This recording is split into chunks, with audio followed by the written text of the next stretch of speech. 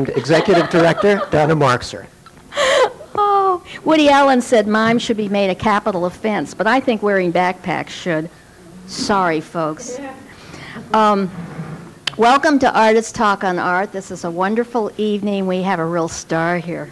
Two, as a matter of fact. I have to thank the Phoenix Gallery, and who always lets us have this free space, and I don't have to thank them. I'm willing to. We're willing to. Please be careful of the sculpture. We can't move it anymore, and we did have to buy a piece last year, so these are more expensive. So, you know, please be careful swinging your coats around in your exuberance. Thank you. I need, first of all, to tell you about next week. February 18th, we will be having an evening. We often celebrate different media, and next week it'll be older media, cloth, wax, paper, and fresco, used in the new ways of the 90s. It should be an interesting evening.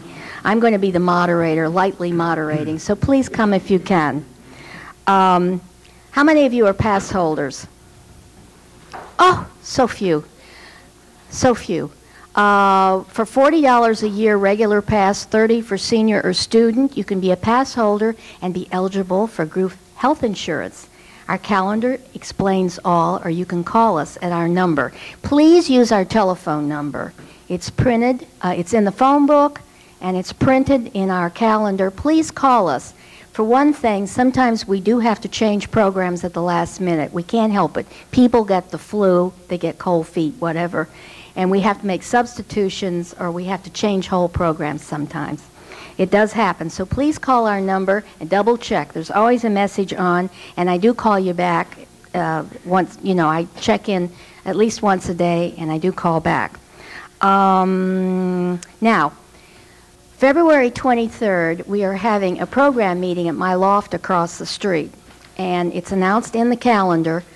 We need volunteers. We need people to help with programming. It's really fun. We have a mailing party for the whole month, and we got a little grant to send extra flyers out. It's paying off, as you can see, and it's a lot of fun. And I make soup for everybody, which I'm a good soup maker. I'm the soup goddess, as a matter of fact. I'm famous for it. Well, okay, that's enough about me. She is good at making soup. Yes. I've had it. Okay. Lentil's my favorite. Yeah. Okay, you're getting split pea this time, I think.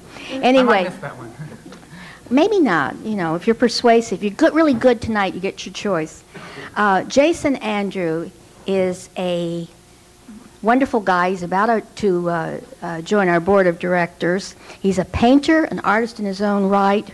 He's an independent curator. He is currently working as a dealer on 66th Street.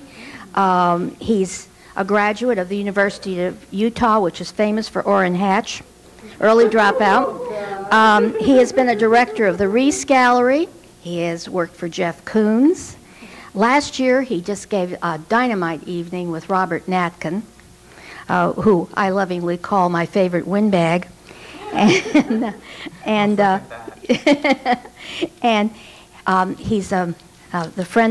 he's a friend of the stars, and he's going to introduce tonight's star. Thank you, Jason. Thank you.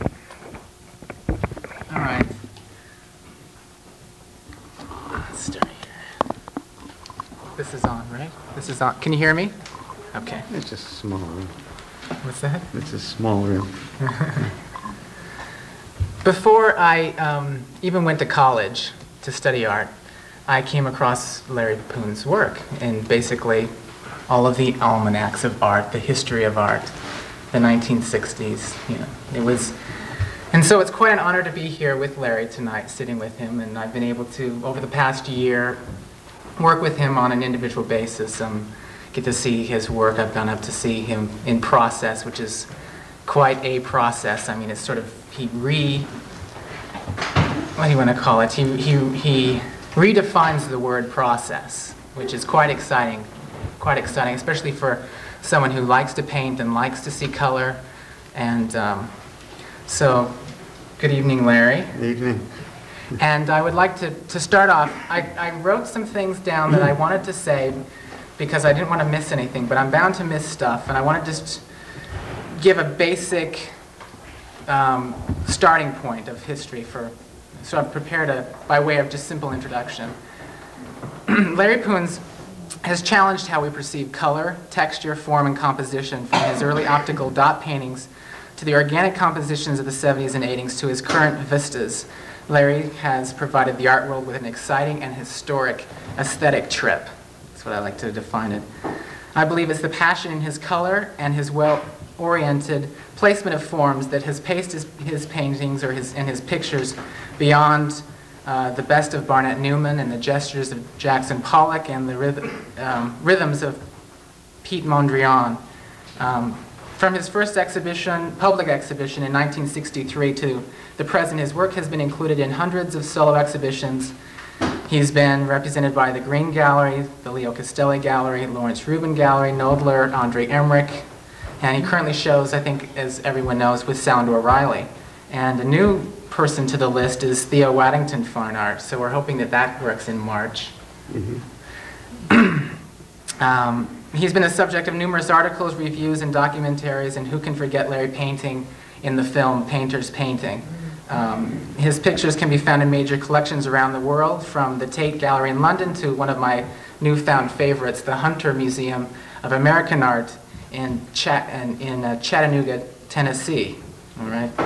From the Los Angeles County Museum of Art to our very own Guggenheim, the Met, the MoMA, the Whitney, and of course the Brooklyn Museum. As far as many others, he's been the instructor at he's instructed on art at the New York Studio School, the Cooper Union, and Bennington College, and he's been a guest artist lecturer at the Brooklyn College, Yale University, to name just a few. And he currently teaches painting at the Art Students League. So if that's not enough, you're hearing this first here. There's an unpublished, I don't know if I'm breaking oath here by doing this, but there's an unpublished writing on Larry by Frank Stella. He was asked to write an introduction to a catalog that was to be opening a retrospective of his work that hence has been postponed. And it tops it off very nicely. He says, "In our time, no one has extended or expanded the range of pictorial expression more than Larry Poons. It's enough, certainly, to make him a hero of our time," which I think is very well written. It's a very wonderful thing, and I hope that it becomes published and becomes public. So, again, I'm certain that I have overlooked aspects, but it's sort of difficult to capsulate Larry's art because it doesn't call for that. So, that's Larry Poons. Doesn't call for what? Well, for the art to be contained. The art is it's open, it's explosive, it doesn't have boundaries. That's what I mean by that. That's what I mean by that. Like carpeting or something. Like carpeting? Wall-to-wall carpeting. Okay. So we're sort of going to break a little bit of form with Artist Talk on Art. I know that we like to keep a lot of things, we like to keep everything documented with the video. But if anyone has a question during the process of us talking, I think a lot of people know his work. Yeah, let's feel like we're in a living room. Yeah. You know? We're going to, you can ask a question and I'll be happy to reiterate the question so that it's on film. And then if there's anyone that has a question about sizes or lengths Or anything. heights, We all signed releases for stupidity when we walked through the door. I had someone else sign that for me. Yeah, I mean, just take it for granted, you know? Sure. Anything, Sure. you know, just say or ask anything. But what I'm prepared to do, and I I'll think try this is okay, I wanted to start at the beginning, or somewhere near the beginning. And so I think we should go on to the slides. I think we should just start there. It'll give me something to start with. Well, this is your slideshow. This is my slideshow? Yeah. Okay. Yeah. So let's, this is the button, right? Okay. Yeah, we get turned on first. Oh, It's okay. That's the word, I thought you were going to start at the beginning. I'm starting at the beginning, but this was just a prelude. This is a taste. Prelude. Yes. This is a recent work called Compression Sisters. The compression system. The Compression Sisters. All right. And this is where Larry used to live. This is where he grew up in Great Neck. No, this is just a, we're moving on to the next thing. All right. So, Larry, you left the New England Conservatory of Music to study art in the fall of 1956. And my question is, what drew you away from one passion and into the next passion, which has become art? Well, it was like a kind of like, just like anyone else, you know, like we don't start off doing usually what we end up doing or want to do. I kind of knew I wanted to be an artist, but what, you know, maybe a poet, maybe a novelist, maybe a musician. And I think if you're lucky enough or stumble enough, you end up doing what you're best at. Whatever it might be, like Willie Sutton robbed banks. He was good at it. You know? I just found that out. I don't mean to I just found that out that he robbed banks at the loft the other day. Yeah. But I mean, you know, in general, I've begun to think if people just did what they do best, it would kind of be better for the world at large and for all of us, you know. You know, rather than have the girl in the subway throw the token back at you, you know. But anyway, I couldn't write music the way I felt I should be writing music, you know. I had to ask too many questions. It didn't come as natural to me as my instinct told me, hey, if you're going to be like the William Butler Yeats of something, right? It shouldn't be this. It should come a little bit more natural to you than like sitting down and saying, well, I'd love to write a symphony, but where the hell do I start? You know, it wasn't coming. With painting, which I started probably in high school, it gradually became apparent to me that I knew what I was doing and I didn't have so many questions about what I was doing or why I was doing. It felt more natural to me. I knew what I was doing in a way that I didn't when I was writing the kind of music I wanted to write or trying to write. So, thanks. Let's talk about some early influences. And we've got Theo van Doesburg. This is well, the really earliest influence was like Tex Ritter and Hank Williams and Hank Snow. I mean, those were the first people, or Al Jolson. You know, I mean, that was the first stuff that got me into like feeling good. You know, and like led me into poetry and led me into art. You know, it just sort of like came natural. Hell, if I could sing as good as I paint, I'd be in Nashville now, hopefully. You know? Hopefully. Yeah. So this is counter composition. Oh, Theo van Doesburg. Yeah. Yeah. Well, a lot of people don't know about it. Theo van Doesburg was a compatriot of Mondrian's. Certainly. They kind of worked at the same time.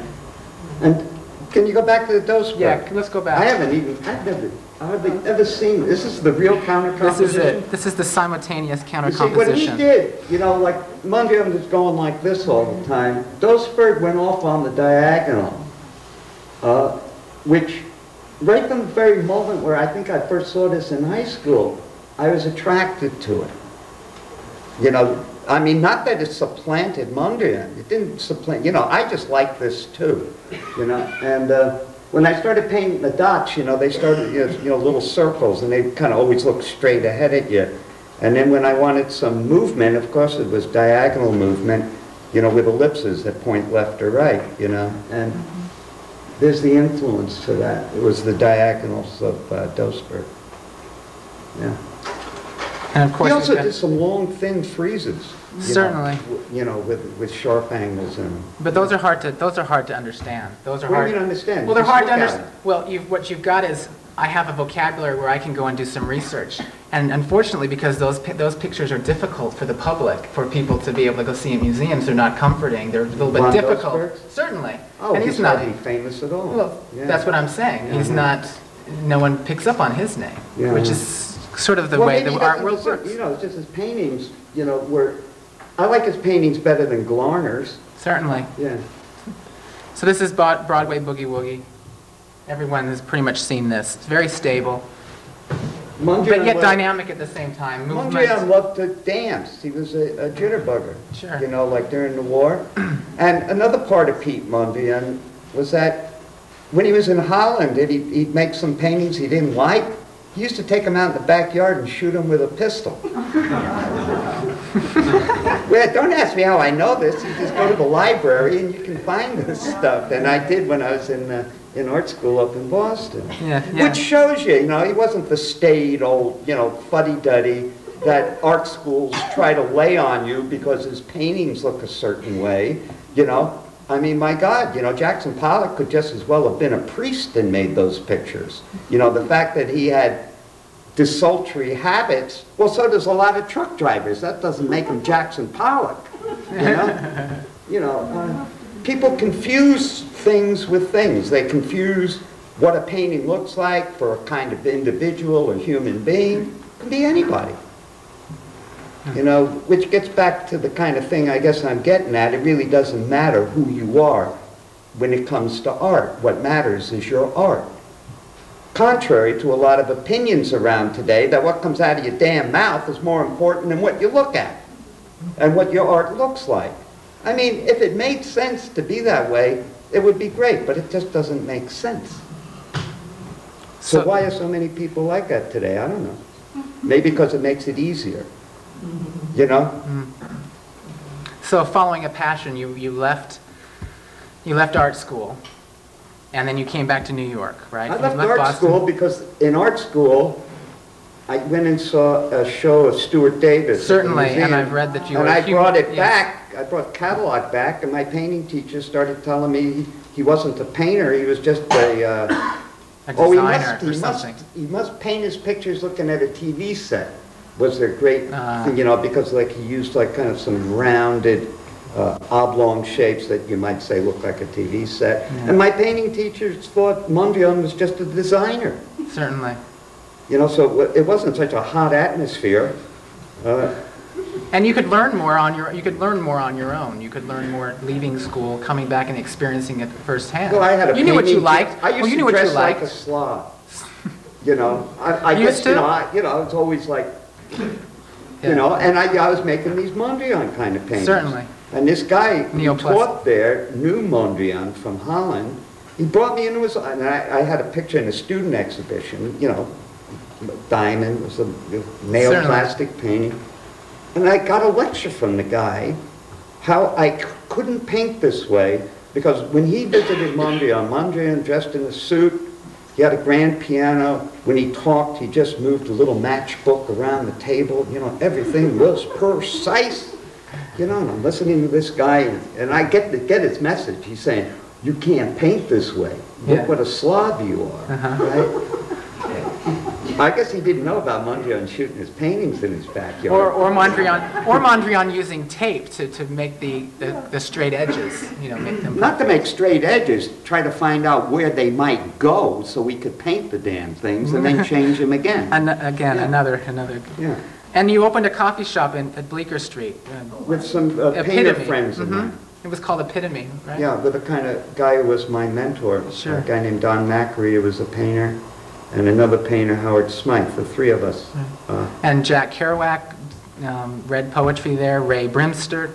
And, Yeah, all those you know, guys. Yeah, we were one of the Gregory two Crusoe. coffee houses, right, that Yeah. did that stuff. Must have been a good time. It was lively. Yeah. It was good. Yeah, it was sure, good. sure. Yeah, because, you know, yeah, it just was. And then, so tell us about the exhibition at French and Company in the March of 1959.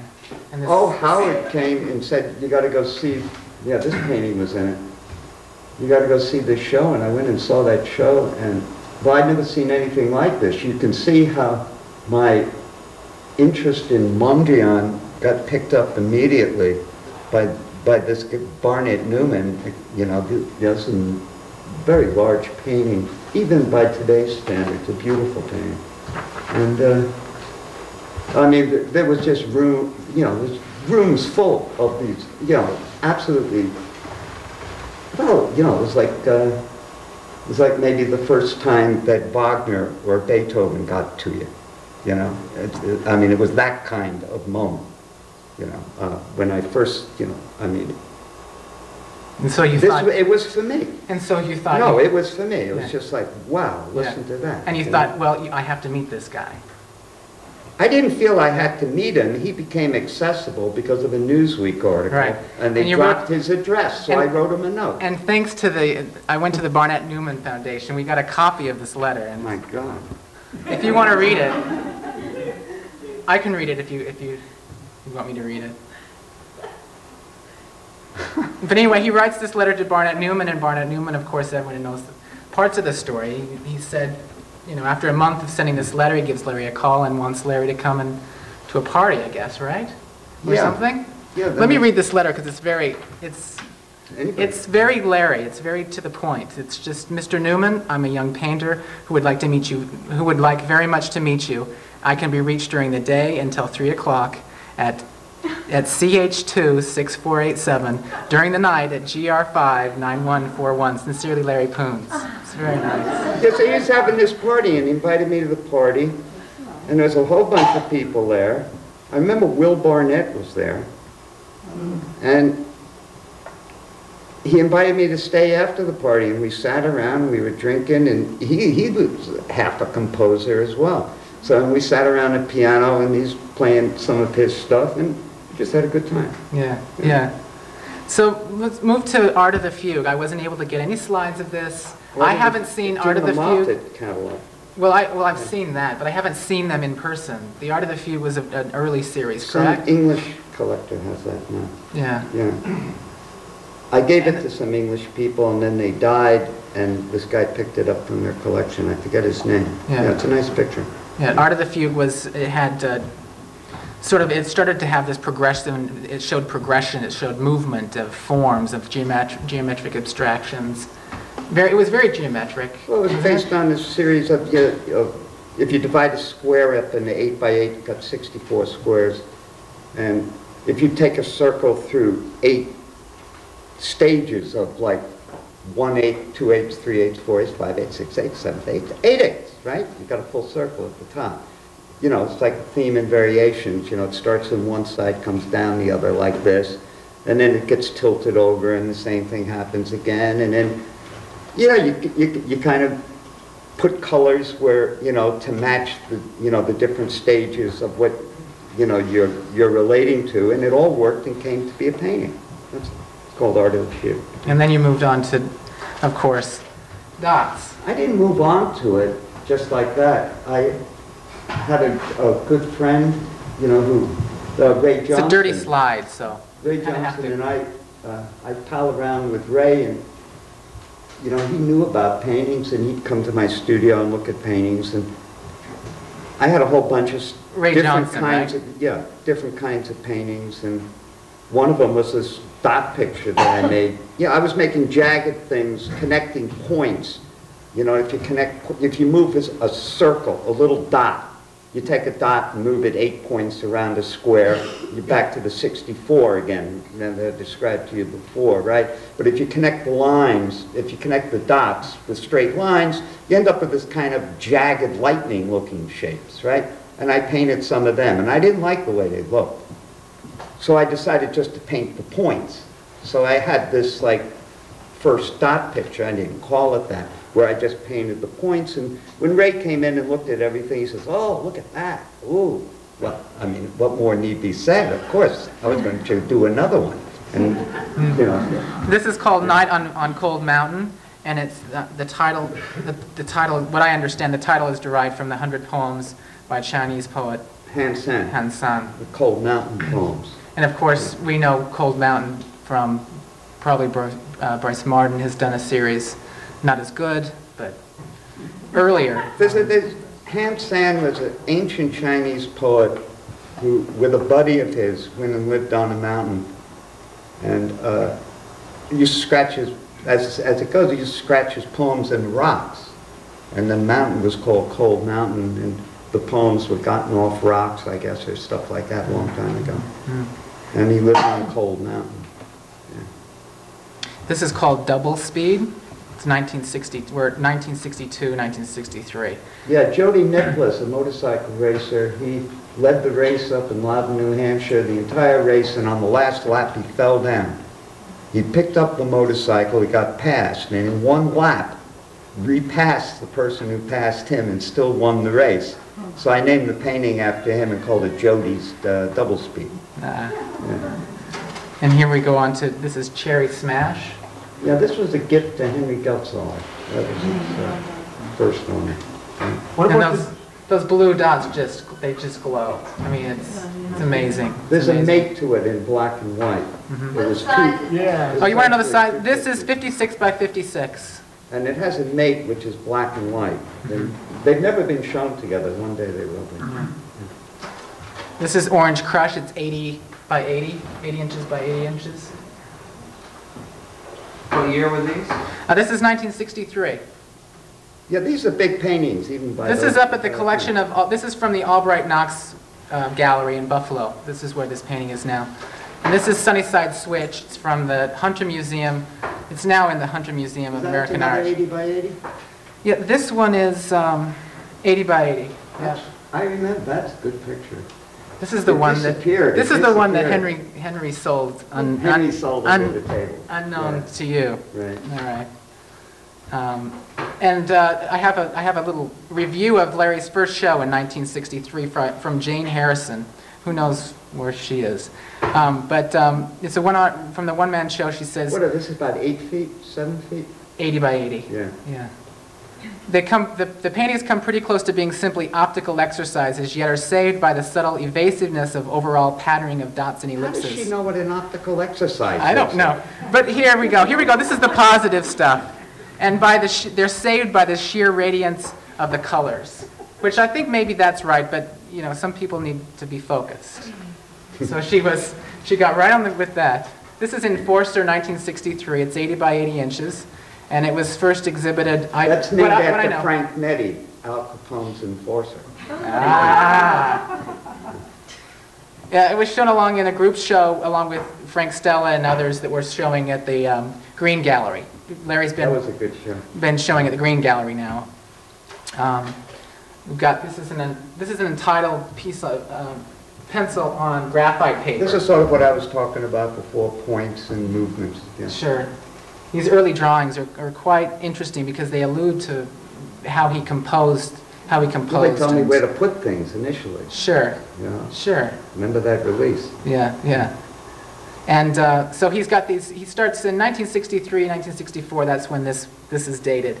And the grid systems sort of start becoming more elaborate with this second grid where you've got the diagonals kind of going through. You can see the progression. It's very interesting. Larry moves from one painting. Things get overlaid. and Right, It seems to have always been with me. This is something that with Larry's work, he never gets comfortable with staying with an idea. I think it was Lucas Samaras that said, you had said something to him at the gallery and said something like, Well, I said I didn't know what I was going to do next, and he didn't know what said, to yes. paint. And he said, oh, Larry, you're Poons. You'll do dots. And something. Jesus, you know. You know, but Larry always never finds himself very comfortable. He always moves to the next thing. So you've got this other grid patterns coming in. Which painting is this? This is Northeast Grave. Right. It's That's 90 by 80. Hollis Frampton gave it that title. It's a bunch of places out in Boston Harbor, if you look at a map. Uh-huh. Yeah, Northeast Grave, and yeah, Hollis Frampton named this What was the picture. name given this? Northeast Grave. Northeast Grave. Yeah. All right, so now we're moving into like 1966, 1967-ish. You've got this introduction of additional colors. He's also starting to play, I think you're also starting to play with like an after image, what the color would look like. There were in after images from the very beginning, Right. which was just like, as Look at I these said, a different- door prize. Right, you know. different tonalities of the color. You know. Yeah. This is called Sicilian Chants, and it's at It's the actually a Hirshhorn yellow Museum. picture. I hope Is that it? isn't a recent. It's a yellow ground with blue dots and black dots. Wow. So I Well, don't this know, is from the slide's this is going from the out. I Metropolitan hope the Museum. painting was- So, No, it isn't. It's the well, Hirshhorn. this is where I got this slide. The slide, So- sometimes this happens to Sure, slides. sure. So, I'm glad you're here to correct that. This is called what's it called? What's this one called? I don't know. Riva. Oh, Via Regia. Via Regia. Another French This was site. first exhibited in 1965 at the Whitney Annual, and it's in the collection of the Hirshhorn Museum. Oh, they have that. Yeah, this is an untitled. It's a very small piece. Well, that was a dot picture that got canceled. And it stayed over the years. And this one is this true? This is the only painting of the dots that you have in your collection that you Well, hold you know, on it was to? the old thing, make a small picture so we can sell it. Because we can sell it. I tried and I hated it, and I painted half of it out and just threw it away, but it stayed with me all these years, so Yeah. I still have it, and I like it. So this is 16 by 16 inches. And this is called Jessica's Hartford. Yeah, that's about 12 feet high. Yeah. This is 128 inches, so it's a little... The vertical picture. God, it looks tiny. Yeah. It's actually 12 feet high. See, that's the funny thing about slides. You know, if you don't get scale, you know, you don't have any idea really what you're looking at. This is fantastic. This is Mary Queen of Scots. It's in the collection of, right now it's in the collection of James Rosenquist, and I actually helped make this painting be available for the Nassau County Museum for their exhibition in the 60s. I don't know if anyone got to go out and see that. But this painting took up the entire room. It went from the floor to the ceiling, and they have, 13 feet ceilings. It was just amazing. And you can see the patterning and sort of this play with color that your eye jumps to. One of the first ones that started to get a new kind of complexity with Sure. a lot of different colors. Yeah, it's a little bit, dots. and I think it's more loosely painted. So right? Yeah, Isn't it? yeah. Yeah. You mean it's sloppier? Yeah, it's a little sloppy. Yeah, Yeah. yeah. In 1965, Larry showed at the Responsive Eye exhibition at MoMA, This is a Whitney picture. and this is in the collection of the Whitney. This is 10 feet by 10 inches by 7 feet and 6 inches. And of course they wouldn't show it. Yeah. Well, actually, I have their exhibition Oh, I history, know, but in and they that showed show it. there's- They showed it constantly. I mean, not constantly, but basically every Over other the year years. for about 10 years, and then Yeah. it's disappeared. It's probably in some exec's office. This is Wildcat Arrival, 1966. Nice. Difficult. Yeah, a green. Green's Yeah, always difficult. Yeah. One So of them hated in these dot paintings, I mean, I've done some reading about some things. You did an interview with someone. It's in the collection of the Smithsonian, and you had talked about the fact that you want these paintings to explode, where the edges define but don't confine the paintings. Yeah. Sounds good. Does it sound good? All right. I'm updating the archives as we go here.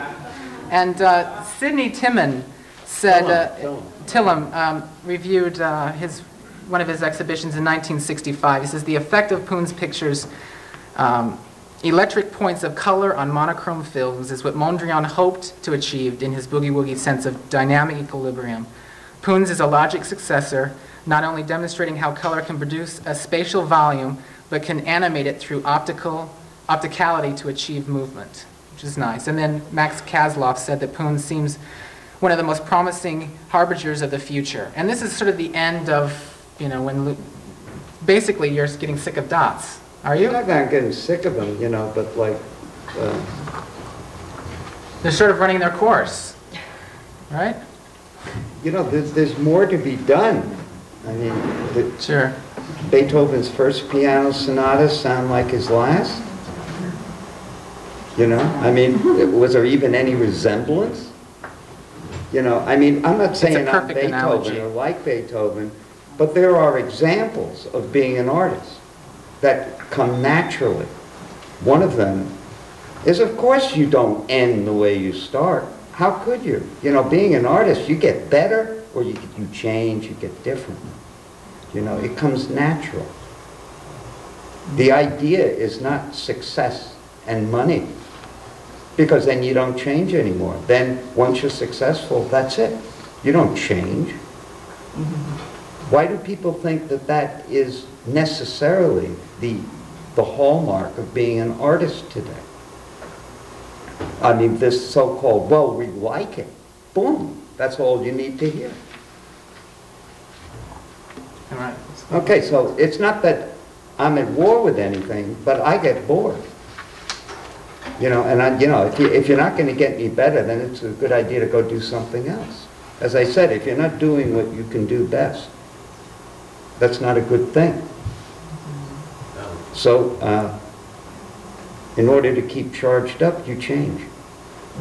And this is, It's corny to say you take on new challenges, because if you knew what the challenge was, you'd already be there. You know. So you step off into things you're not quite sure about. so this is 1967, and I started freehanding. You know, no more grid patterns, no more progressions. It was just like, paint them free. And I found out I could get away with it. Now, when I first started painting those first dots, I needed those grids because I didn't believe it. I didn't even realize that I could lay something out without a plan. I wasn't being clever. I was just simply trying to get away with being a painter, the way I'm doing now and the way I'm doing there.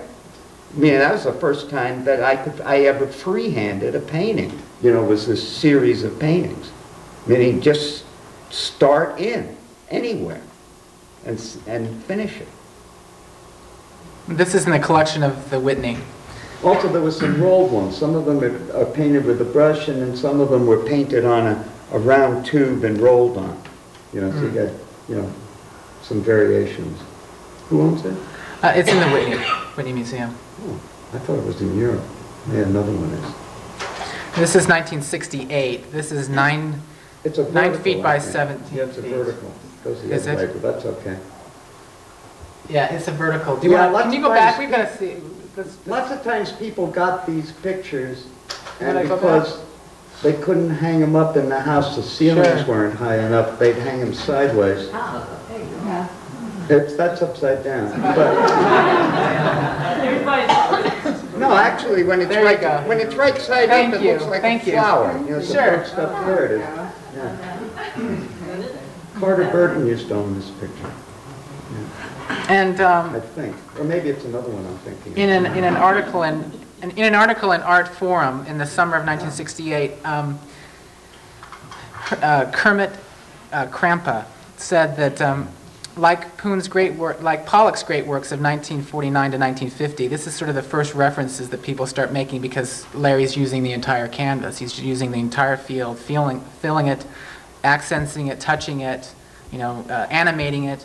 So he says that Poons have, like Pollock's great works from 1949 to 1950, Poons have accepted responsibility for their all-over surface, stressing their continuity rather than their focus. Pollock's units were primarily linear, and Poons's are primarily coloristic.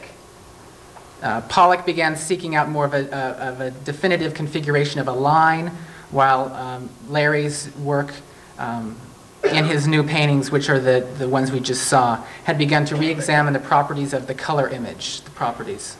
Just sort of a nice, well, it's a nice comparison, because you responded to Pollock's work in a way that I don't.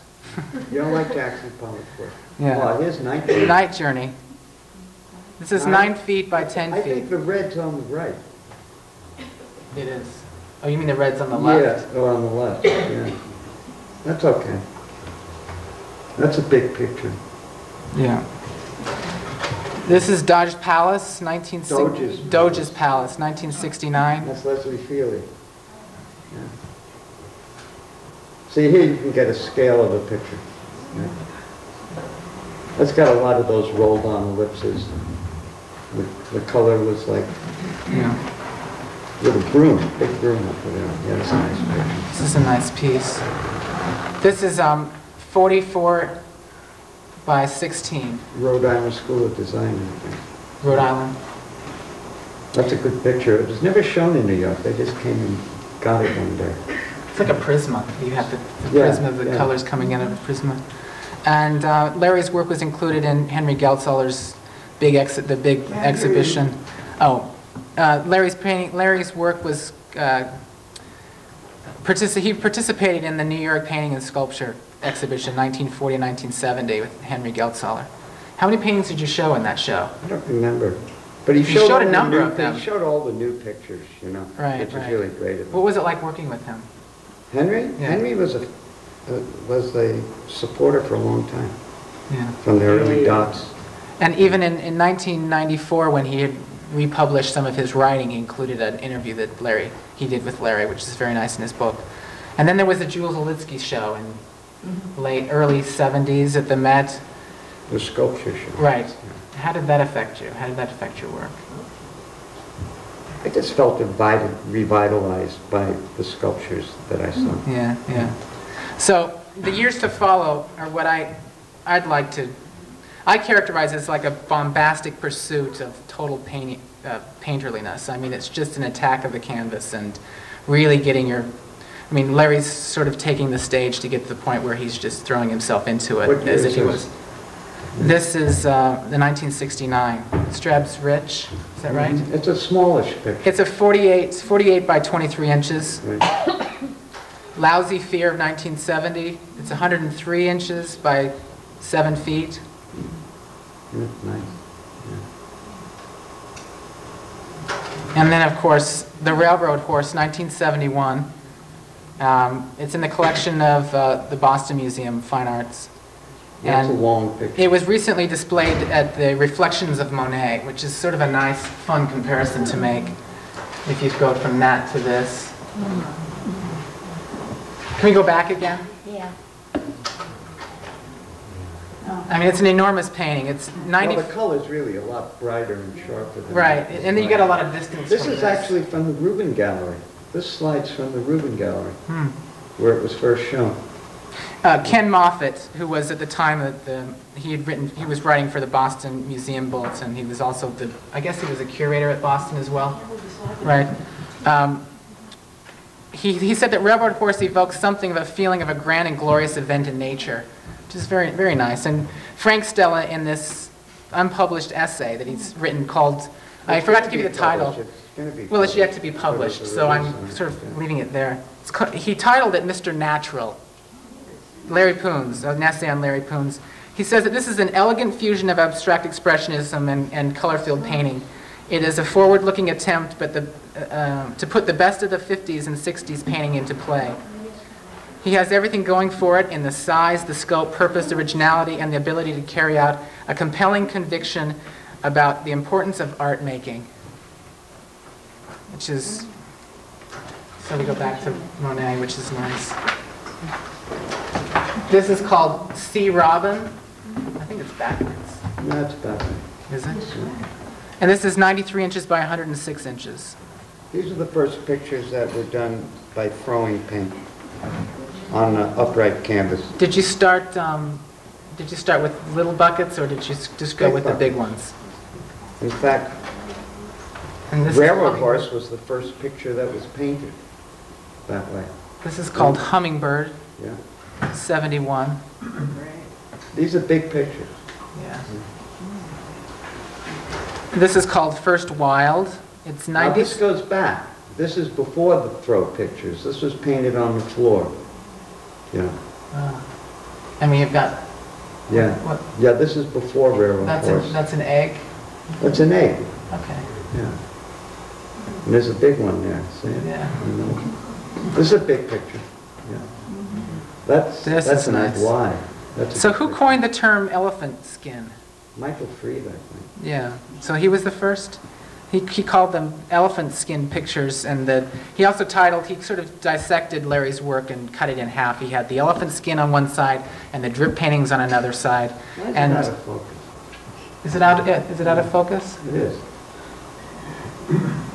That's a little better. But he makes an interesting comment. I like a lot of what Michael Fried says when he says things. The throws of paint have an ungestural directness of an attack, which seems very, very nice. And he also comments on the gradation value of color, how Larry actually was working with the color and how it mixes sort of naturally. You know, for better or worse, you're not looking at a painting here. You're looking at a slide, and you know, don't think that you're looking at a painting because you're not. And these have a lot of tactility to them. Well, I mean, it's just a different experience. It's maybe like, you want me to whistle Mozart and you think you understand the opera? I mean, no comparison meant, but I mean, slides are close to music what whistling is. It might give you an idea. And this is 1972. This is 115 by 92 inches. This is another untitled. It's 98 by 174. Dark picture. It's very reminiscent of like a Morris Lewis kind of an effect. Mm-hmm.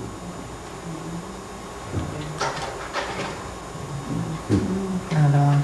What was your interest in color? Some are monotonal, some are What? chromatic. What was your interest in color at the time? In what? The question was, what was your interest in color? Well, painting is nothing but color. You can't talk about painting and not talk about color. Color is what defines painting. There is no painting that isn't color. Color and painting are synonymous. What about the color palette? There's a change, there's a shift in color palettes. Well, anybody can see that. So there's no separation. Okay, Bill? There's no separation. There's no separation between color and form. You know, somebody came up to Brahms, this is a famous story, after some premiere at the party afterwards, and said, you know, I think I heard a little bit of this in there, and a little bit of Haydn, and maybe a little bit of Buxtehude, you know, and I think, you know, like I might have heard an inkling of a Haydn, of a Handel fugue somewhere, you know, maybe, were you influenced by that? And Brahms looked at this guy and said, any ass can hear that.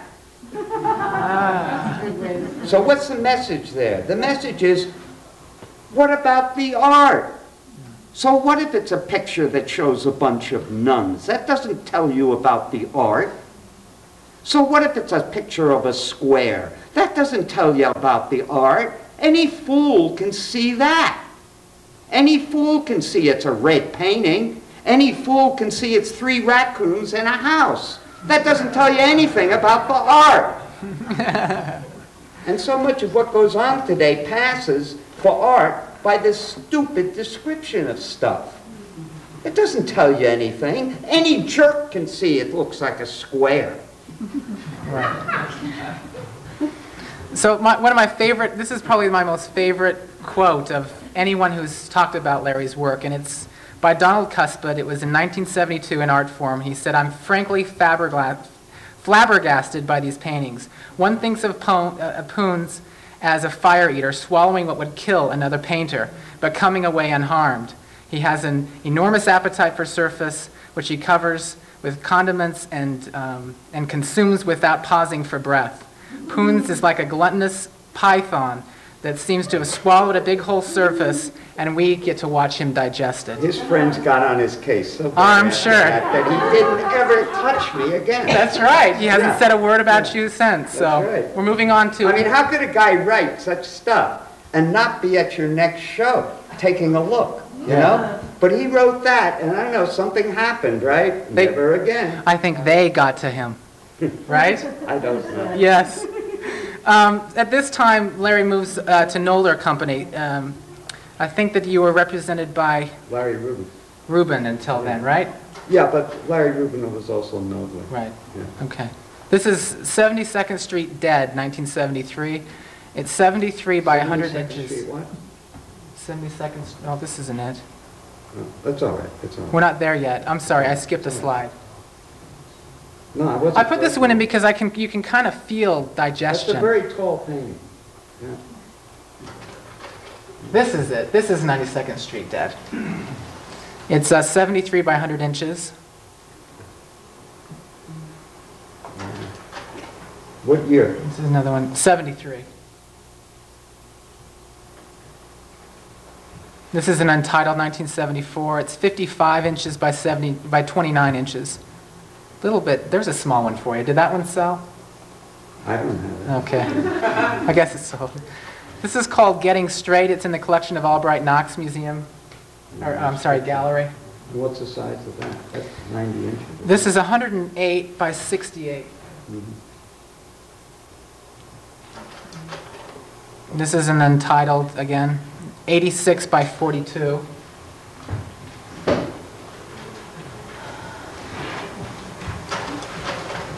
And this is called Goodbye Vinny. It's in a private collection in Michigan. And at this time, you're throwing the buckets. This is bucketing. Still doing it, yeah. All right? And the bucket is merely an extension of your hand, of your brush, right? Anger. Anger. Yeah, maybe. You must have had really big muscles to lift a whole gallon bucket of gel and toss it. And toss it. Determination. I think we should I think everyone knows how Larry works. He put the, Since I started throwing paint, right. The canvas goes around the walls. He put it around the walls, and they were, tacked up there, and then Larry would mix and sort of mix, right? You wouldn't really make sure it was a full color, right?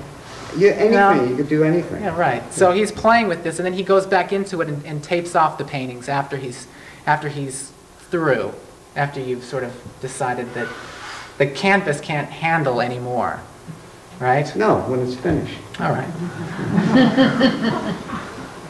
And then you start. This is it. This one's here. It's nice. Reminds me of melted. There's a Nolan behind it. Yeah, I think this is a Ken Nolan here. Yeah. All right. This is another. I think this is when stuff starts falling into your paint. Isn't this when you started putting things into it? No, just paint the strings. No. To get like that. Yeah. This is 1977. This is 114 Actually, inches. Something would get dry, and then maybe I'd go back into it with some. But the heavy paint starts. You can see how the paint starts building up. The surface has these little points of texture that start mounting. Carrot shit. Whoa. Carrot shit? Carrot shit. Okay. What? Carrot. We want to know about carrot shit. Carrot. Carrot. I used to have a bird. Okay. You used to have a bird. All right.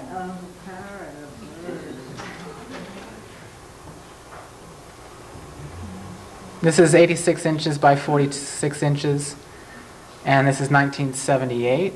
And about that time, you switched to the Andre Emmerich, right? Yeah. Another nice piece.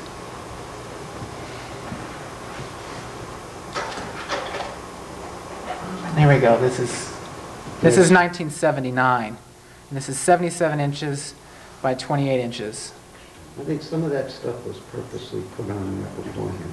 Yeah. Some of it was purposely put on, placed on. Beforehand, yeah. And this is a nice quote from Terry Fenton, who was at the time the director and curator of contemporary art in Alberta, Canada. He says that Poons' paintings are among the supreme achievements of the past decade. His best pictures stand comparison with the masterworks of Pollock and Lewis. I'm exasperated by my inability to account adequately for their quality. The world is filled with paint fingers and process artists whose work amounts to little, whose end product doesn't live up to its means, and whose means is not the kind of feeble is a kind of feeble theater. Poons never succumbs to theater. He never loses sight of the end. No matter how he applies his paint, he paints it always with his eyes, which is nice.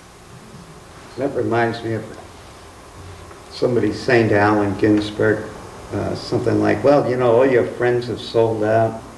You stick with it, you do this, serious stuff. How come, Alan, you haven't sold out? And Alan said, nobody's made an offer.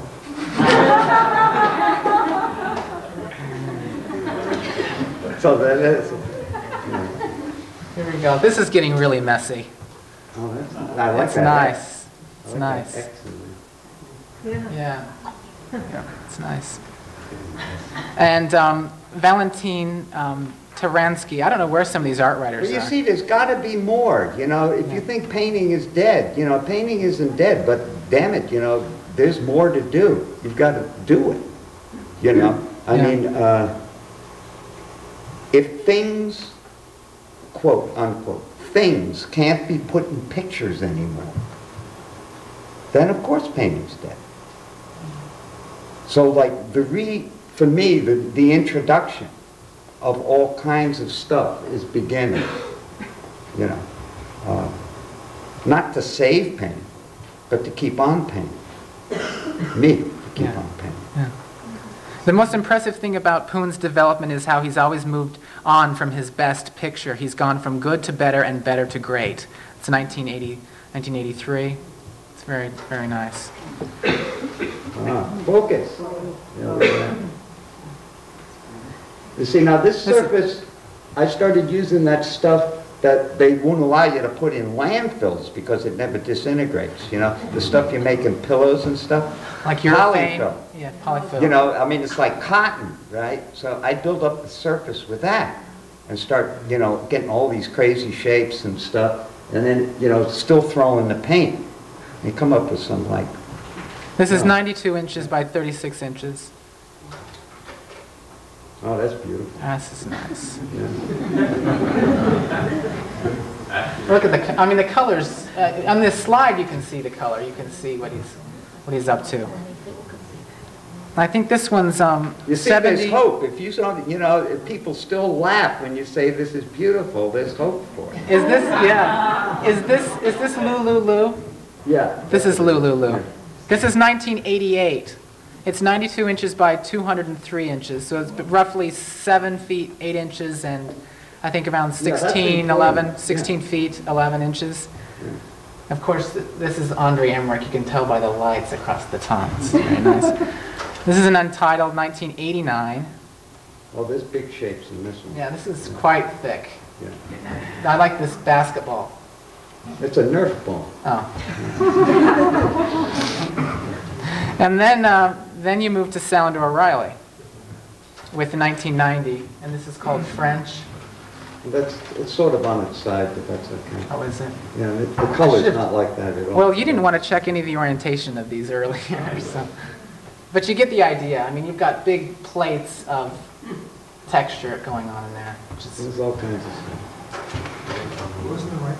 Oh, you'll have to go back and then forward again because I think this slide actually gets stuck. If not, we'll just have to skip it. Go again. There's nothing. Oops. There it is. It needs some focus. There we go. Oh, there's that picture. It's very Yeah, this brown. It's actually like bright reds and all kinds of stuff. Yeah. I mean, these slides are like just disintegrating in terms of color. This is called Baby. What is this one called? Baby, Baby, You Don't Know. My mind today. It's a Jimmy Martin song.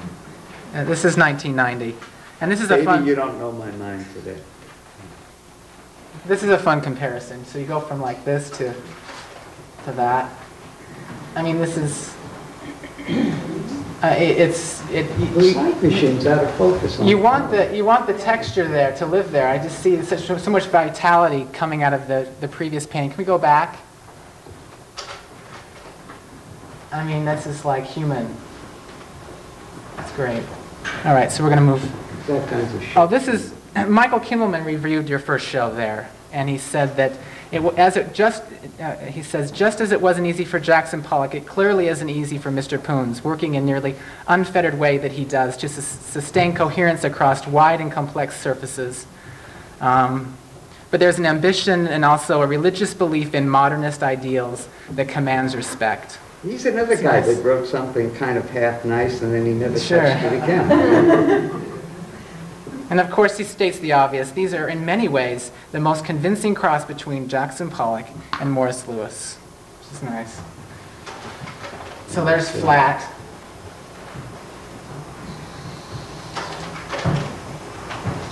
This is called Beethoven. This is 84 inches by 101 inches. Yeah. So it's 7 feet. That's 7 feet square. Yeah. This is 1993. This is an untitled piece. Kind of reminds me of a Dubuffet. You can see like all these shapes and stuff start to come out. Sure. And I'm painting over. Well, what I like to see is you start to see that drawing. Yeah. You really start to see like a line sort of weaving in and out. Well, I was drawing on the canvas before I put the stuff on. And before I put Yes. the paint on. Yeah. There we go. That was in focus there. Yeah. So this is an exhibition shot from Salinger. One of the only good slides I got from them. And this painting is here. Yeah. Are the lines textured or drawn, or both? You want They're to? drawn first and then laid over with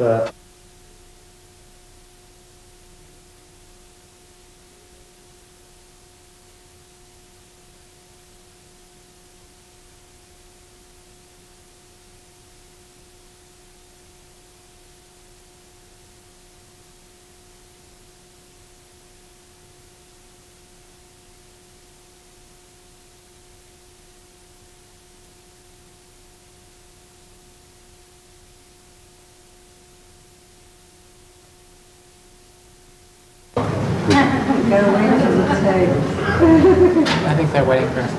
We're flabbergasted. Closer. Put the mic a little closer to him. The mic closer? Yeah, because when he's talking toward the slide screen. Okay. Bring your shoulder up to that. We take donations. Sorry, we're ready? We're ready? Yeah. Okay. If you want to get the lights. Debbie, nice idea. All right. This is 1994. It's 91 inches by 108 inches. 181 inches, I'm sorry. This is a sour slide as well, but at least you get the idea. It's called Imperial Abstract. It's 1994. It's 85 inches by 191 inches.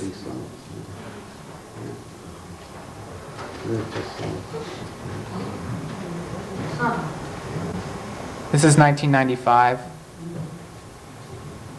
And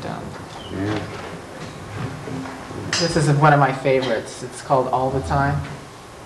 You can see the drawing through with the texture. it looks like a piano. Yeah, it does. So, Roberta Smith reviewed a exhibition, the last exhibition, I guess. No, in '96, she reviewed the show at Sound O'Reilly, and she says that these new canvases unfurl before the eyes like abstract landscapes or opulent interiors. But their visual richness is at every point grounded in the painting's physical infrastructure, which is very nice. These are drawings on colored. This is ink on colored paper. This is 1996. Yeah. Drawings of rocks out west.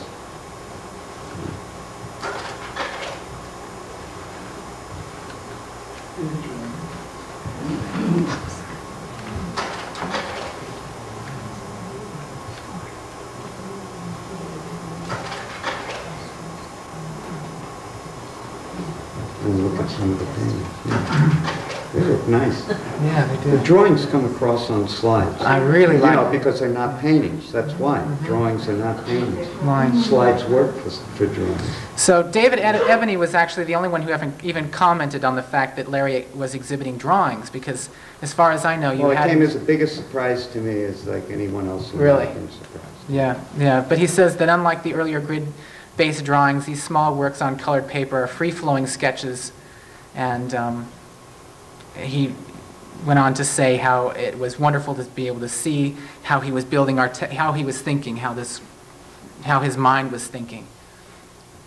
And this is an editorial. If you haven't seen the Jackson Pollock drawings up at Jan, I think it's Washburn, they're very nice as well. But they're nice because you can see these color drawings.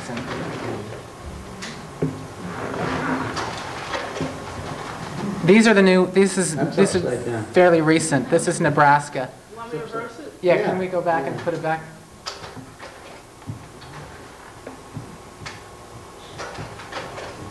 Yeah, that's weird.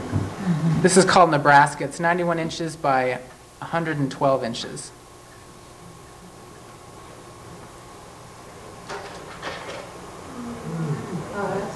This That's is backwards. this is backwards. I have to admit, I'm the worst person with slides. Creative.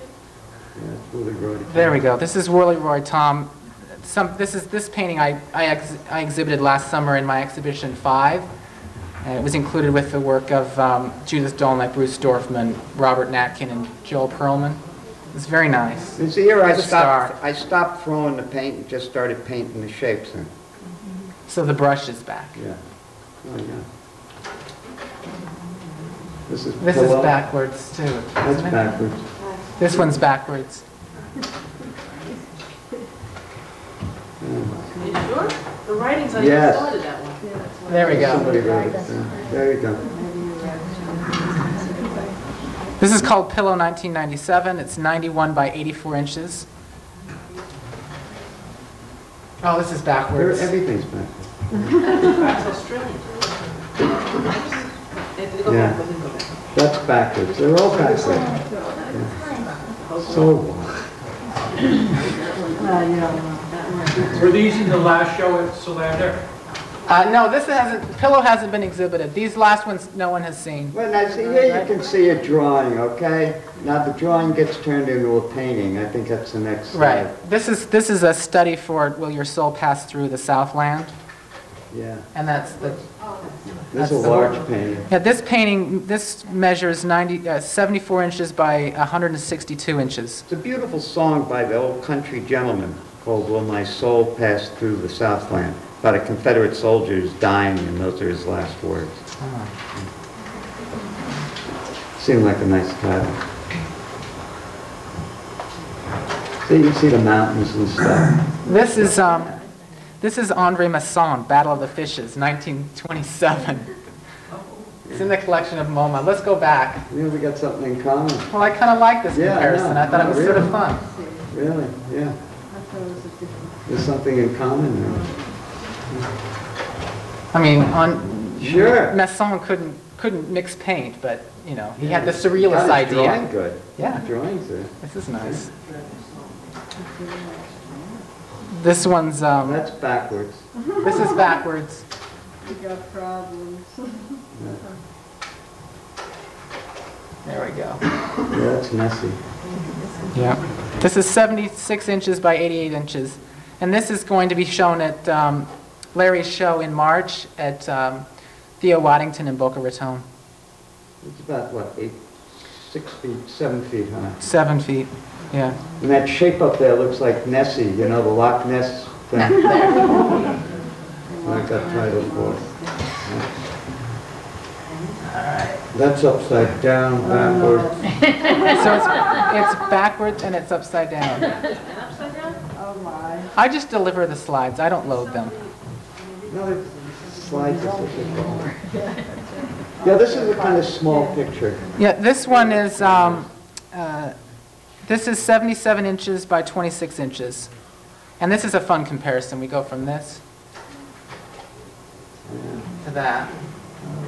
This is a Kandinsky, of course. This is about the same size, 64 inches by 31 inches. Do you want to go back? Yeah. I want to go back. Go back one more.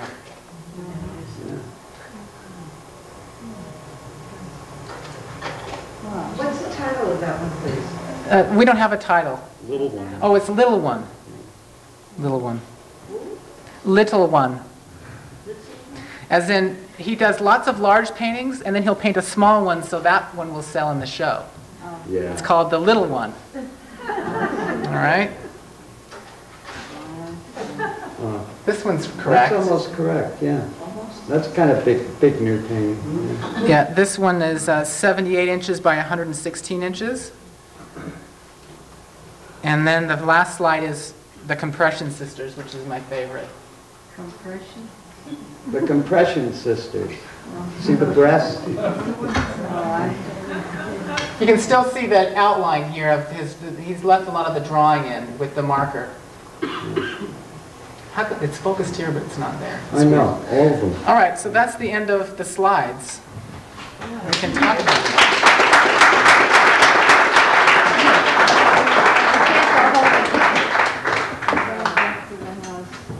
So I have one question, and that is, it's a big one, but so what's next? In what way? Well, I'm sure you've already started another role. I'm working on one. Yeah, Yeah. yeah. God bless. Yeah. What?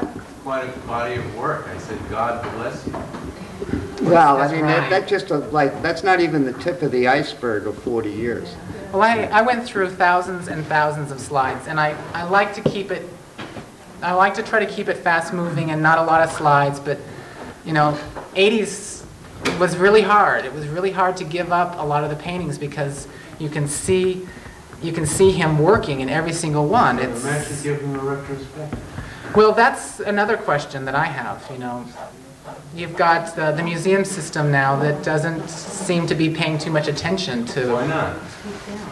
You want to know my opinion? Yeah. That's exactly it. It's economics, and I think that you can have a Larry Poons retrospective. I don't agree. I think it's because people are afraid to speak out. Why don't you write a letter? Well, of all the letters that I can write, you know, it doesn't.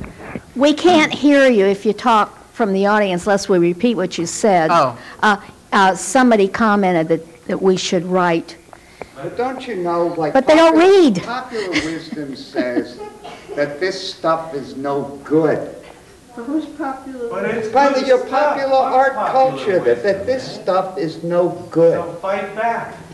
Well, I think the best way to fight back is just to keep going forward. I really do. I think that's the best way. I mean, just keep painting because it doesn't really matter. Painting well is the best revenge. That is. Did you ever see a movie by Godard called Alphaville? Yeah. And it's about a secret agent called Lemmy Caution. And so he goes into Alphaville, right, to rescue the mad scientist's daughter, right? Falls in love with her. And they spend a night together, and there's a candle at the end of the room where they make love. And Lemmy Caution, who's played by Eddie Constantine, all of a sudden takes out his .45 and shoots the candle out. The girl was just, what'd you do that for? She just freaks out. He just shot the candle out. He looks at his .45 and says, you see this? This is my only defense against fate. And so it always meant to me that Godard might have been, at least for me, saying, for an artist, your only defense against fate is your art. That's the only way you can confront what happens to you, up or down or sideways, whatever it is. Your only defense against success, your only defense against being ignored is you and your art. So, I mean, Lemmy Caution, he's just a Secret Service guy with a gun, but that's his paintbrush, so to speak. That's how he stays alive. That's how he survives. Godard's just making that simple statement. So, Ronnie, your only defense against fate is to get better. That's it. You know. I mean, look, most of the world is driven by commerce. And the art world is no damn different than that. And because it's driven by commerce, the people that run the art world would leave Van Gogh out in the middle of a fucking cornfield to die because they couldn't sell it. They weren't interested in it. That's the way things can get sometimes. Yeah, I agree, but the irony is they can sell anything. What? They can sell anything. The irony is they can sell. You can only sell something for $1 zillion if you can convince people it's better than. Or it's worth $1 billion. Please, would you, if you can talk into the mic or give me a minute to repeat what you said. If anybody has some questions, if you want to squiggle over this way, I'll get to you. It's kind of hard to reach back to you. Larry's work in New York? Where is Larry's work in New York right now? In my wall. In your loft. They're all coming over, If you want right? to see good paintings, it's Larry's loft. Unfortunately, Sounder or Riley doesn't have. If you went there and asked to pull out paintings, they've got an inventory there. But the inventory. Really, you've taken them all out. That's why they wouldn't show me any when I asked anonymously. But there is a show coming up in. You can come to me and I'll be very. There are some fantastic monoprints at Claudia Carr Gallery. Monoprints of Larry's and a nice number of them. Sure, I sure. can't. We didn't. Well, Claudia says that if you want to see some Yeah. monoprints, which are very nice that Larry has done, they're at Claudia Carr. Larry's monoprints. I have quite Yeah. a nice number of monoprints. And And I'm Claudia Carr. My gallery is at 478 West Broadway. Claudia Carr's Gallery, 470 West Broadway. If you want to come see it, please call me first. But you have to go and pull them out. Now repeat yourself. One more time. Okay, I don't think we need it. Let's go. I have something to. If you want to see the monoprints. Well, I have something I'd like to continue the discussion about the museums, because there was a very interesting article that James Monte wrote in the December 1979, and he was talking about the fact, I mean, he's the curator of painting, he gets all these proposals that come in, and at the time, the Whitney, which is where he was working, reviewed them with the administrative board and the curative board, whether they were developed through the museum system or they came in anonymously. This is what was written. Anyway, and he says that when this letter was written, that he says a genteel tone prevailed most of these meetings until this letter came concerning Larry Poons' exhibition. This is 1979, so he says that there was a genteel tone that prevailed most of the meetings, but then when the letter was read concerning the Poons exhibition, the emotional temperature rose alarmingly.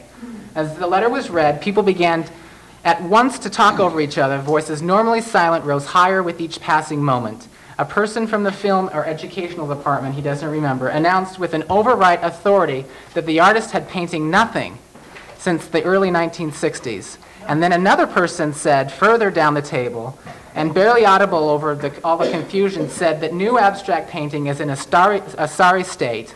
And then the final person said... I'd agree with him. Yeah, that's true. The final person said, very sternly apparently, who knows what the artist might do? The exhibition proposal was supposed to be within the next year, and they were frightened that who knows what Larry might do.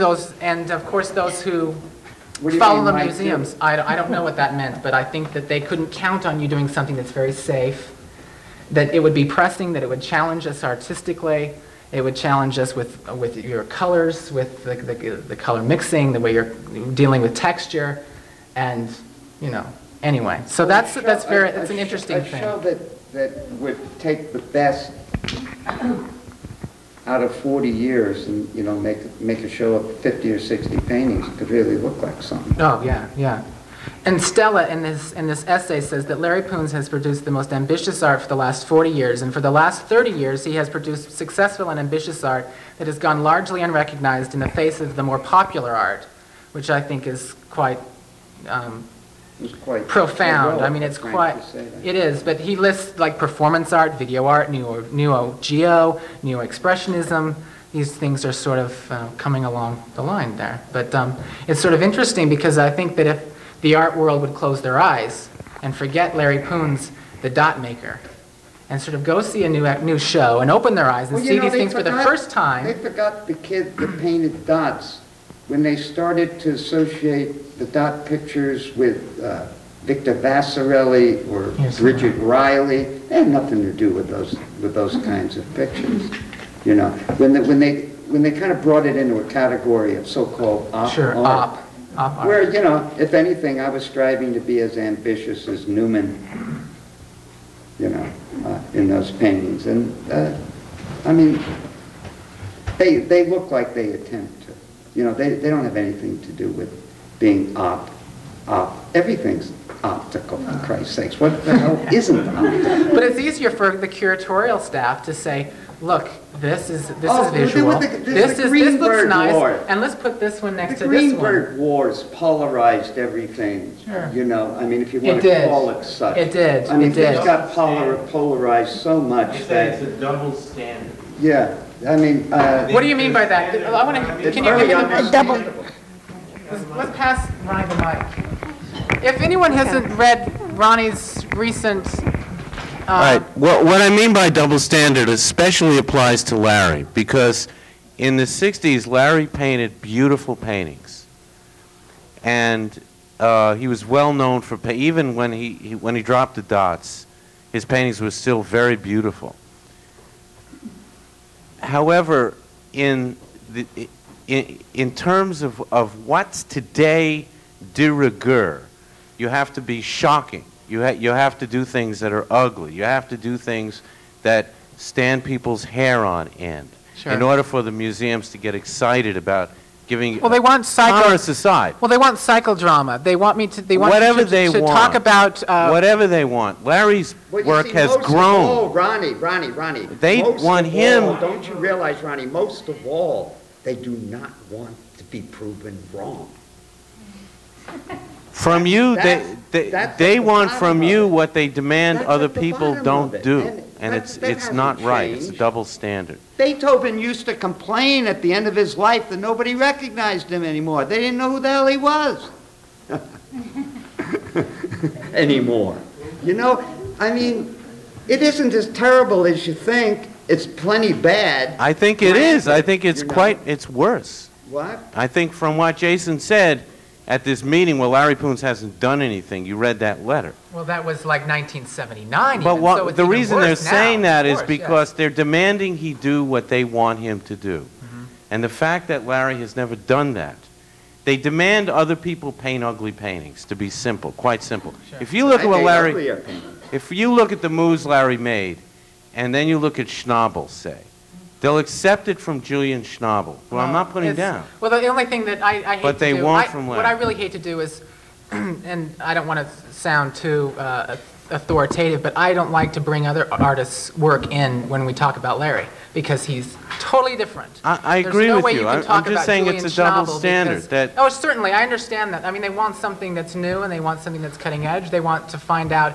What they really want is the story behind it, because they like the educational and cultural side to it. And unfortunately, Larry is pure painting, and that's what Stella talks about. It's Larry. If Larry could walk the streets and it rained, you'd find color coming down the pavement, washing into the gutter. That's exactly the way that I see Larry, you know. Larry, do you have cause for optimism? What? Do you have any cause for optimism? In regards to what? Well, the way you Global think the art world is policy or going. what? Somebody said before, I would love to know what Larry Poons thinks of the art world. Well, I think we're getting a guess that, we can kind of guess a little bit. But do you think there's cause for optimism? Do you think there's Well, artists how would coming you up? define optimism? Well, What do you some mean? artists coming up that you think have merit, and The what? some artists coming up that you think have merit, or do you think painting's dead? No. Here's the thing about painting or art or whatever you want to call it. It doesn't care. Don't you understand that? I mean,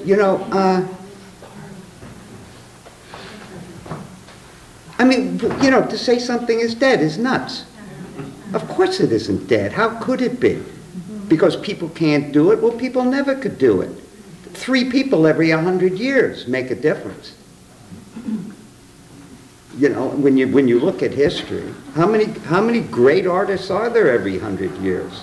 How many great poets are there every 100 years? I mean, think about it. I mean, that's why people who strive to be artists need to be stubborn. Because you got to do it. And you got to get better. And there's always hope that maybe you will get better. Thank you for being so stubborn. No, I'm not. You quoted something in 1979, Yeah. and you're still working, right? Well, that's something that I find very interesting because, There's always because been I'm people seeing and I'm looking and I've I'm gotten watching. support from people. Yeah. I mean, it's very important to keep going and have support from people. I've never been lacking of support from people. I mean, I've always, Frank Stella very early on was supportive, and then there's a long silence, and all of a sudden, out of the shadows, Frank comes again and is supportive. I mean, I haven't been without support, I mean, Franz Schubert had support. Well, he did. Well, you always said that you'd be didn't you say that you would have been you definitely would have been a composer if you would have had like the court there ready to play anything you said. Well, as they say in the jazz circles, if I'd had the chops. Had the chops. Yeah. Lori. Yeah, well, this is sort of maybe a little off the, but who decides what's in, so to speak, or what's not in? Or what's, Look, it took 50 I hate to years use the word for the museum. trendy. It took I hate to 50 use the word years. trendy, but who decides what's It trendy? took 50 years for the general public to maybe start to recognize that maybe Jackson Pollock isn't flaky. Yeah. It's 50 years since those but paintings then, were made. 50 years. I have to add I something mean, with that. people like his contemporaries used to think he was a freak painting. They didn't want to take him seriously. So what else is new? Yeah. They really didn't. Yeah. And it's interesting because I went to see the Jackson Pollock show twice. I went once because in the middle I had a panic attack. I couldn't get beyond the people. I couldn't get to see the paintings. I also couldn't get past the fact that all I could hear in the back of my mind was cha-ching, cha-ching, cha-ching, cha-ching, with all the books, with all the posters, with everything. I couldn't get to taste the art. You see, you get and I would rather travel a couple of 100 miles to see a silent Jackson Pollock than to see young artists trying to study gesture, young artists gathering around a painting, trying to find out what it was about, what happened to him psychologically, or what influenced him, and how can I be affected the same way. It's like going to the Prado and standing in front of a wonderful Velázquez, say, sure, and in hearing the teacher speak to the children about Roman Catholicism in the painting. I mean, yeah. As far as the painting is concerned, Velázquez could have been a Martian. You know, it's just a great painting, period. You know, it has no, you know, the culture in which he lived and everything else doesn't make it a good painting or a bad painting. You know, the fact that he was an ambassador, so what? You know, so is Henry Kissinger, but he couldn't paint like Velázquez. I want to know why in the museum system you don't see a remake. So, like, Pollock is here, he's shown for the wrong reasons, but so what? You see, they want to use Jackson Pollock well, they want to remake his shed as the end of abstraction so we can get to Rauschenberg and get to Johns, what came after Pollock. Well, thank you very much. You see, that's why they don't want to show people like me, if we exist, because it ruins the argument that painting took a sudden turn with Rauschenberg after Pollock. It didn't. You know? You know, it's striving to get better than Pollock. That's what it's doing.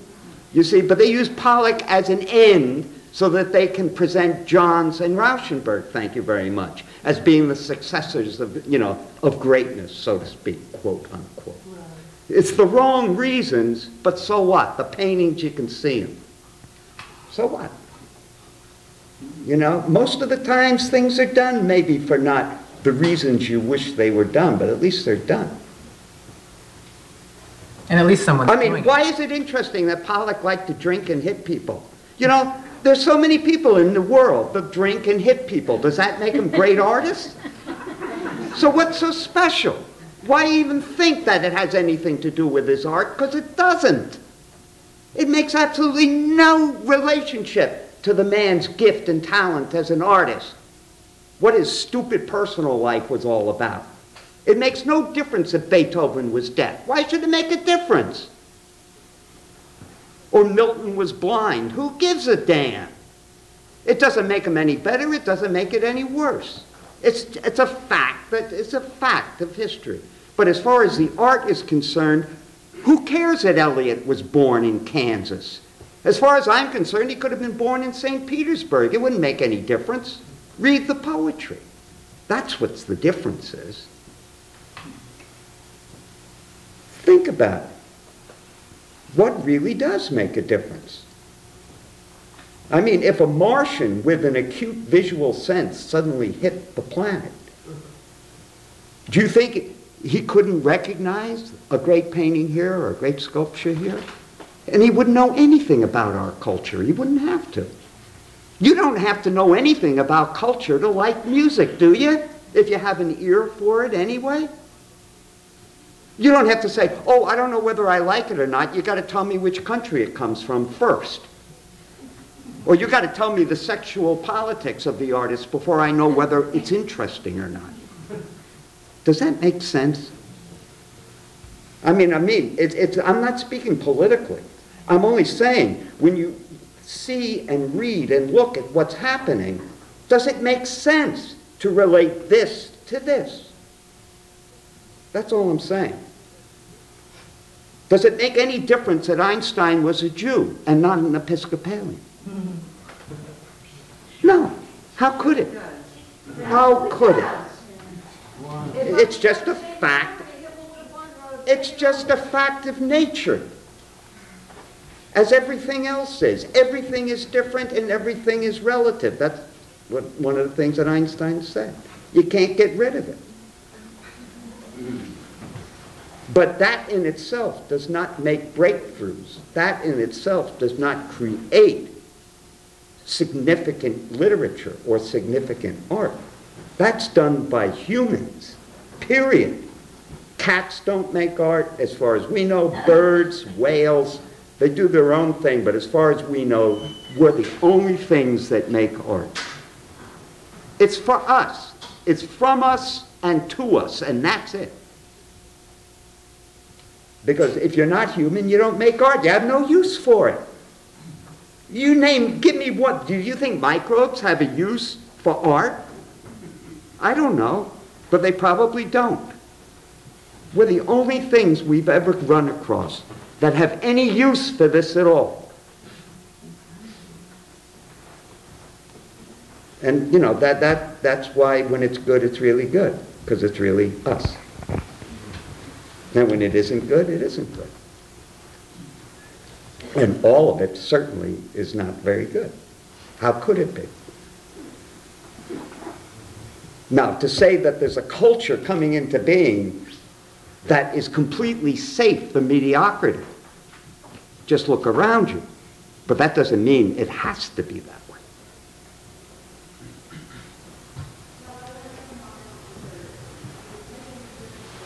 You know, the driving force of communications can certainly make the world look any way it's presented, and, you know, with a lot of frequency. And that's the world we live in. And it's a great world in that respect of communications, you know. Don't knock it. It's one of the great influences going into, like, art. Not that you can create a cause and effect, direct cause and effect, but hell, it's a time we live in. Things move fast. Things are complex. Things are multi-layered. Things are confusing. That's okay. It is.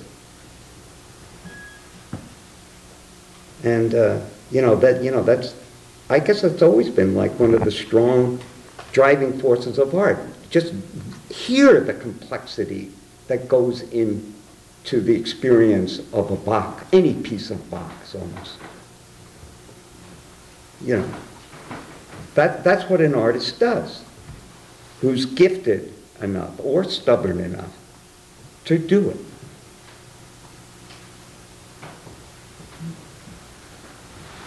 It's very humbling to hear you speak. Yeah. It really is. It's a great pleasure.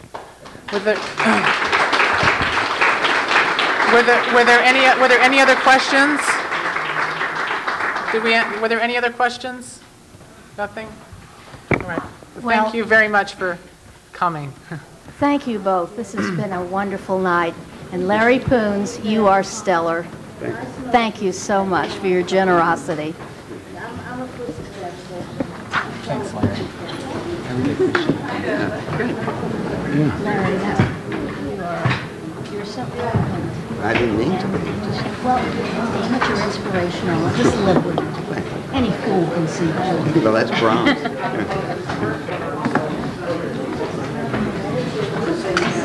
Jason, thank you. You're very welcome. That was wonderful. Next time I learn a little more every year. I just good to see you there. I just throw them in there, you know? I'm assuming you're both going to want to Yes. And I wanted to get if I could get an extra tape. David Evans is thinking of taking segments of it out and publishing it in Art in America. Artists Talk on Art. we have an audio. You do? Yeah, perfect audio. Great. That might be good. Yeah, I've transcribed them. Yeah, okay. Whatever. And I'd like to, I think that it's important that we send like one to the Archives of American Art. I don't know if that's we can use anything like that, you know. I have a relationship with them, and they have all kinds of really weird rules now. Yeah, I contacted them, so maybe I'll just make copies of mine. Stephen Porcari is the guy. Okay, so you want, so I should make 3 copies. Yes, please, if you could. One thing I'll be glad about this job is not having to make any more tapes. I just make tapes all night every night. Well, give me a master, and I'll run some off. Yeah.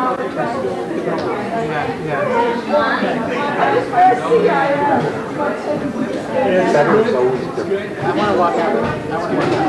So, okay.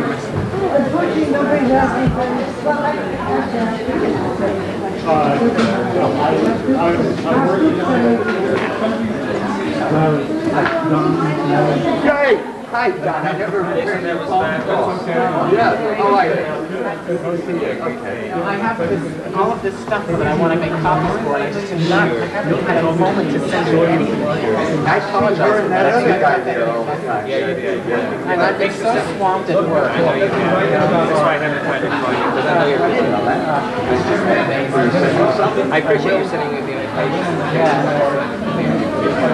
Did you see the, I didn't get to see the study, but all the time people was ranting about it, raving about it, with the Waddington Gallery.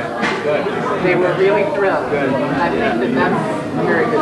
Yeah, he's very present. We should get together and talk sometime. Sure. Can I call you this week? Sure. This is coming with you.